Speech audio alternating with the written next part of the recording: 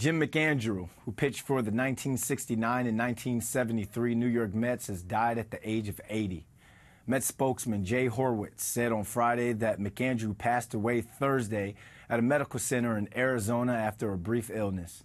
The right-hander was a part of the Mets pitching rotation from 1968 to 1973.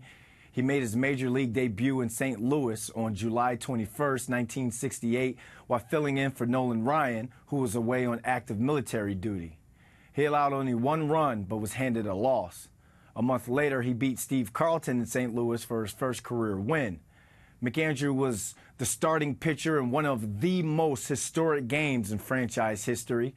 He pitched the Mets to a win over Montreal in September of 1969 that put the team into first place for the first time in New York's 8 seasons.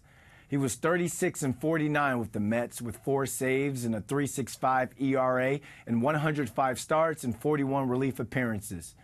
After his baseball career, he worked in coal industry sales and management, and he survived by his wife Lynn and his 4 children.